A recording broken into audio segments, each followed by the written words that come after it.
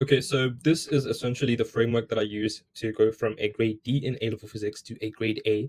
And I did all of this in just under 6 months. So this is the exact framework. It essentially follows three stages. So stage one is learning the content, and stage two is installing that content into your head so you don't easily forget it.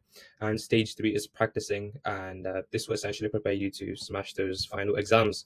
So stage one is the learning stage, of course, and by far the best resource on A-level physics out there is Z Physics, and I would go as far as to say that this is probably the only resource that you need to learn your A-level physics content. Of course, if you want to watch other YouTube videos, you're more than welcome to, but Z Physics, I don't know his name. What's his name?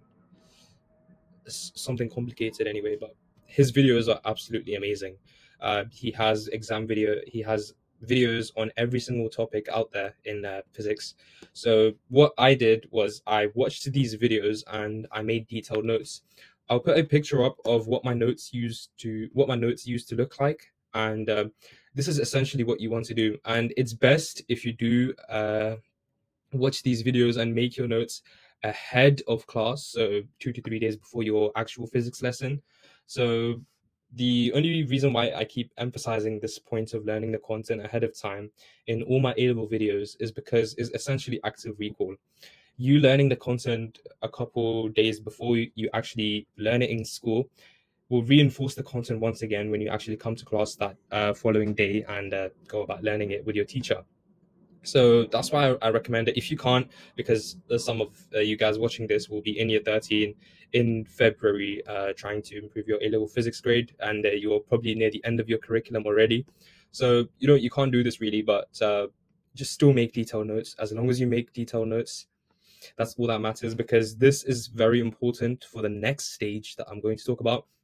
But just to reinforce again, understanding is key. If you're not understanding what you are learning, and if you are, for example, like me, I was completely lost. I didn't understand shit. Like you could show me a question and I would be confused as to whether we even looked at something like this in GCSE physics. I was stupid, stupid, stupid. So what did I do in this situation, right? What I did was the only thing that I could possibly have done: start from the very beginning. Start from chapter one of A level physics and build your way up, because everything in physics adds on. Everything in physics is built on fundamentals. The equation gravitational potential energy is built on an equation that you learn in chapter one of A level physics. So I don't know if it's chapter one, but you get the point, right? So I wanted to start from the very beginning if you are someone that is very confused about what you are learning in physics, and make sure you understand every single topic, every single chapter. Make sure you understand it and make your detailed notes.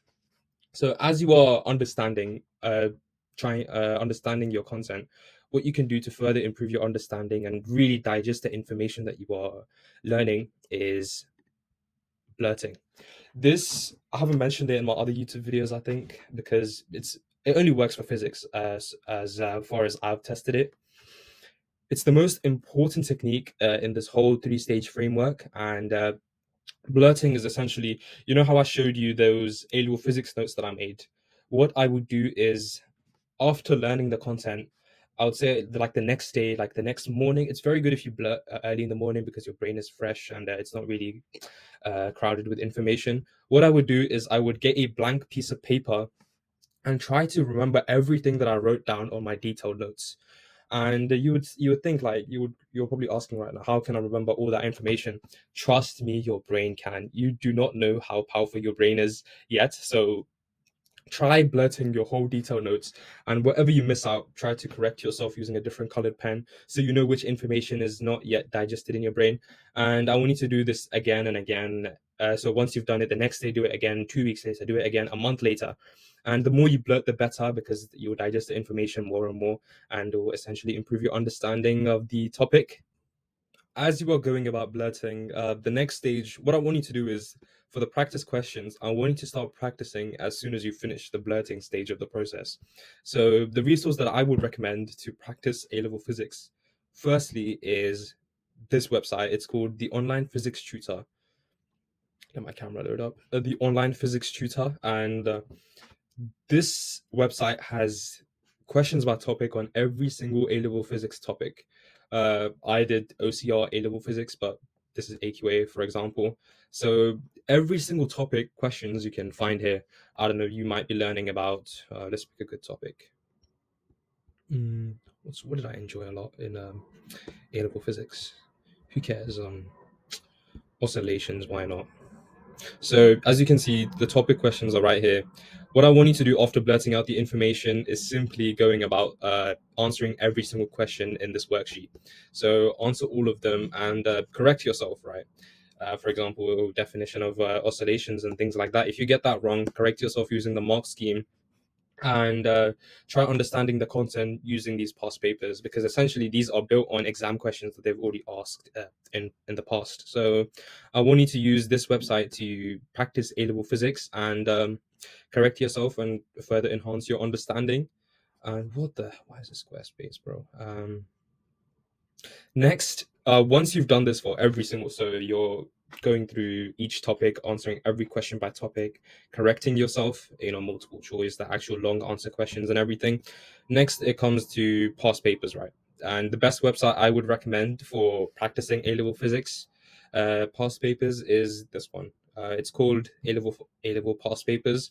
And of course, it doesn't have the most recent past paper questions and the past papers, but what it does have is every single old A-level physics past paper. So it goes back to 2010, which is good enough for me. So I want you to do every single past paper available here and mark yourself, see where you're going wrong, and also see the examiner's report. The examiner's report is so clutch because it essentially shows the most common mistakes that all the students are making, and you can use that to avoid making the same mistake in your exams. So use the mark scheme, use the examiner's report. They're all very useful, and this is the website that I would recommend you do your past papers on. And of course, you can also use Physics and Maths Tutor, which is probably, again, the best resource for all types of questions. But I personally just like the other website. I found the papers more useful. So again, going back to where is it? You know where to find the past papers, right? Physics papers, and whichever paper you need to do, paper 1, paper 2, paper 3, use Physics and Maths Tutor to practice every single past paper ever released. I know it's kind of an over exaggeration, but I want to really get across this one point. Practice and get 1,000 questions wrong just to get 100 questions right in the real exam. Because the more you practice and the more you fail and the more you learn from your mistakes, the less likely you are going to fail in the real exam. So I want you to practice as much as you can and expose yourself to as many different types of A-level physics questions. Because essentially, I'll tell you one thing. Physics questions are the most repetitive thing in the world because they can't change the fundamental on a definition of I don't know, oscillations or whatever topic you might learn. They can't change the maths behind it. All they can do is just switch around the numbers or switch around the way in which they ask you the questions. So if you expose yourself to every type of A-level physics question out there, you would have essentially seen somewhat a similar question when you do your real exam. So do like 1,000 questions and get, I don't know if you get 1,000, I don't care if you get 1,000 questions wrong, as long as you get those 100 questions right in the real exam, that's essentially all you need. So practice as much as you can. And this is essentially the 3-stage process that I followed. And extra things like asking your teachers questions, as many questions as you can. If you don't understand it, stay back, ask your teacher what you don't understand and get it fixed straight away. Because I know sometimes it can be daunting to go up to your teacher and be stupidly asking questions about things that are very easy to understand. And you might sometimes think you're the only person in the class that is confused. But ask your questions. Also answer questions in class, by the way, because you know sometimes you might think oh, why would I answer these questions, I might be getting it wrong. But if you get it right, the confidence boost that you get from essentially just answering questions is so great. It will add up and benefit you in the real exams. So improve your confidence with physics by practicing answering questions, put in the extra hours, put in the extra work, and I can promise you it'll all pay off. So that's everything that I wanted to cover in this video. So if you did find this video useful, drop a like below. And if you're confused about anything that I said or have any other questions, just leave a comment down below and I'll try to get back to you as soon as I can. And I would also suggest you subscribing if you found it useful. I'm trying to get 1,000 subscribers or something like that. So I'd really appreciate it if you subscribe.